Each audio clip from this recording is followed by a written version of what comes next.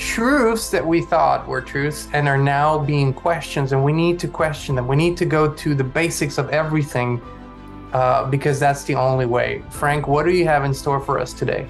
The idea that the magnetosphere is changing, and it's changing, and it has a relationship to our consciousness, and that it leads us to the ideology of, you know, the split between whether we believe that we are special in the universe, that we are kind of chosen, we've been created by a creator, or whether we are really just random rocks and atoms that happen to collide in one of those trillions or infinity-based kind of universe models that are put out there by the atheistic view of science. Remember this diagram, you know, showing us that how things are moving from the 1800s right up to now, and that it's increasing to the point where here, this last little stretch of 36 miles could be hitting us as soon as in 7 months, 6 or 7 months. We could be looking at some cataclysmic events. I mean, this kind of stuff here is taking place right now. The date on this video is the 27th of August, okay? We're talking a couple of weeks ago. This is a case where there was a flood in Pakistan where 30 million people were displaced out of their homes, right?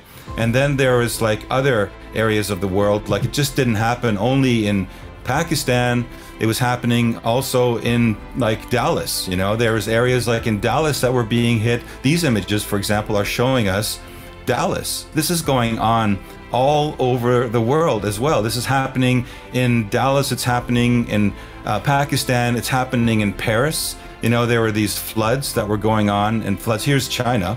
This is going on in China. And most of our food and production that we're consuming over in the Western world, we've outsourced it to these areas. These changes are taking place because of what I was describing in terms of the magnetosphere changes.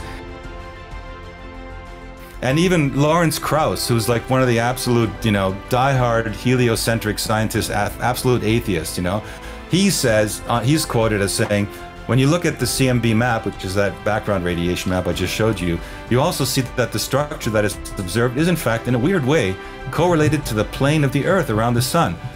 Is this Copernicus coming back to haunt us? That's crazy. We're looking out at the whole universe.